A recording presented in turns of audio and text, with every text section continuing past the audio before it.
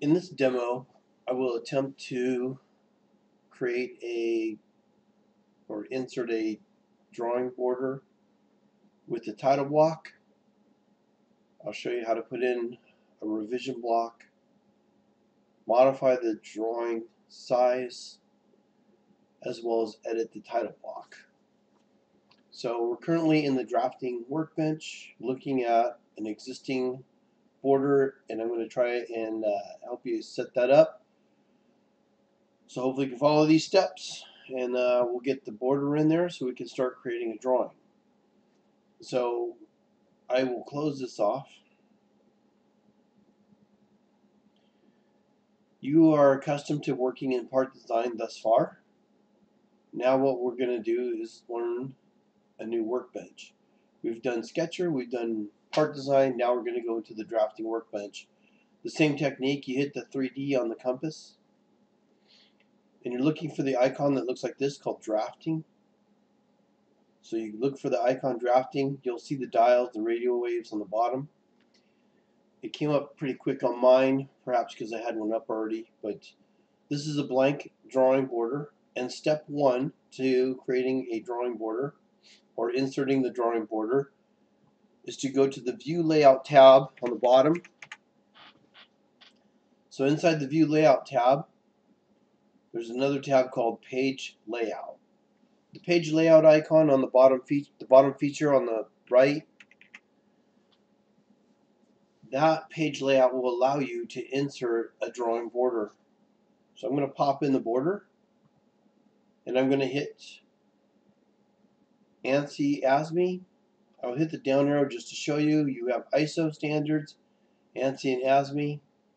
So ANSI stands for, actually I'm going to let you guys look that up. Go look up your acronyms for ANSI, ASME, and ISO, and be prepared to be tested on that later. ANSI was an older standard, and ASME is the newer standard. Okay, but I want you guys to Google ANSI, ASME, and ISO. You'll be asked that in several classes in the machine shop as well as the drafting class, those acronyms. The sheet style I want you to use is a C-size drawing.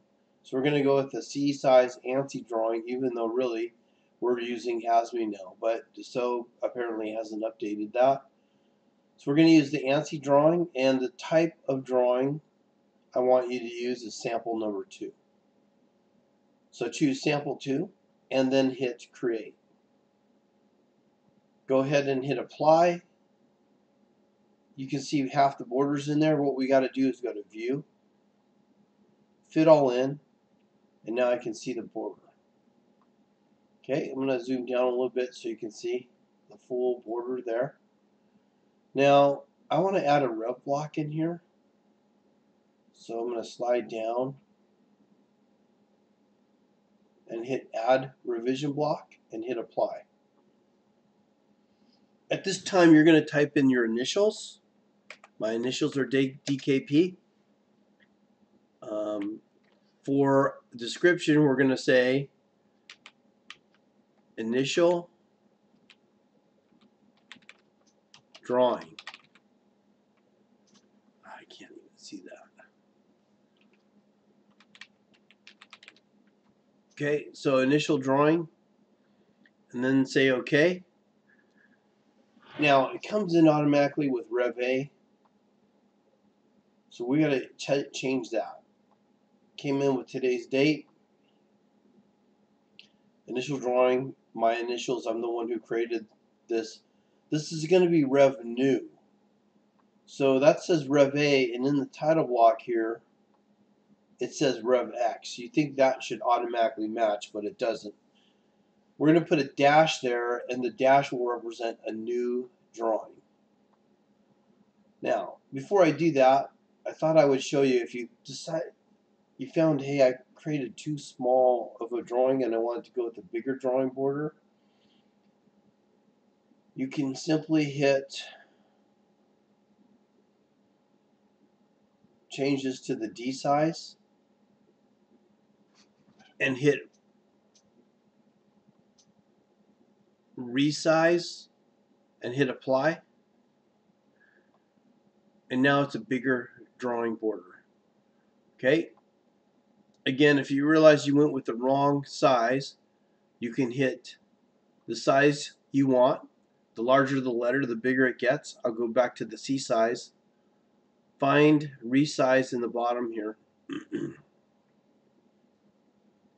Activate resize and then hit apply. We can go to view, fit all in. If this drawing border looks like it will suffice, you can save that by hitting OK. And those are the steps to inserting a border and modifying the size of the border. When you get the border in there, you're going to have to change it. And when I zoom up to the rev block, I want to edit this A to a dash, but it won't let me click on it. So the reason why I won't let you click on it is that sheet is in a different background. And it prevents you from making mistakes on the drawing border while creating orthographic views. So if I right click on sheet 1, you'll notice it says edit background. In the background is the drawing border. In the regular sheet background, in the regular drawing environment, you'll be working with the orthographic views. If I select edit background, again, we right click on sheet 1 to get the contextual menu and hit the edit background. You'll notice that the background is gray, letting you know that you're in the border work environment or the border workspace. So when it comes to drawn by, that would be your name. All you have to do is double click this and type in your name. Everything has to be in capital letters. So type in your first initial with your last name. Checked by would be a checker here. That will be me for the most part. So my name, D. Promasio,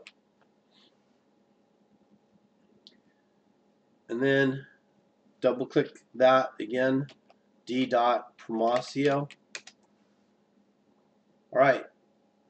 I designed the exercise. I will check your exercise, but you're the student that's doing it. Make sure all your dates match up. So I'm just going to copy paste the dates. Again, all you have to do is double click to edit. How do you change anything on CATIA? You double click it. Next thing we got to change is we're in America, and in America we don't find weight in kilograms. We do this in pounds. So you're going to change that to pounds, LB. Okay. And you'll type in your weight.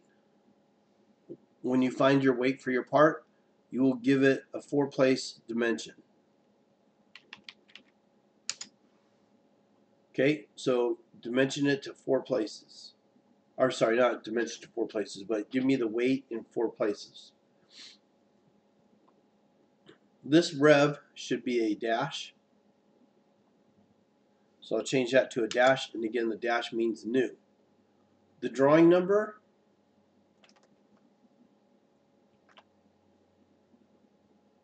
in my exercise 1, I'm going to use this drawing number given to me.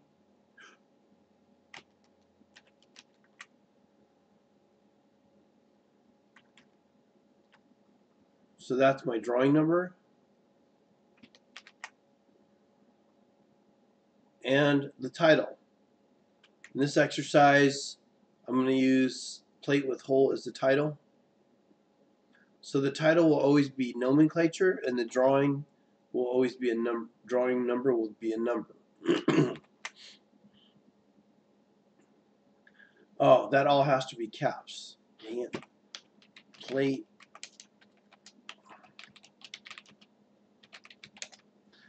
Okay, very simple title. Usually you call it bracket or gusset or whatever it is you're drawing. So that's what you got to do to edit this drawing. Okay. And then this has to match below, which is a dash. Okay, everything else comes in fine.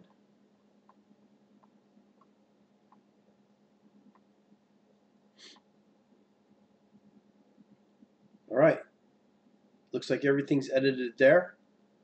Now we don't hit this exit, we go to the sheet, contextual menu, edit the sheet, and that puts me back in the sheet environment, allowing me to add my orthographic views. We now have a border set up where we can add our drawing part. Alright, that concludes the exercise for inserting the border. Hopefully this helps you out if you're struggling with getting any of the border or text edited or any other issues you're having with the borders.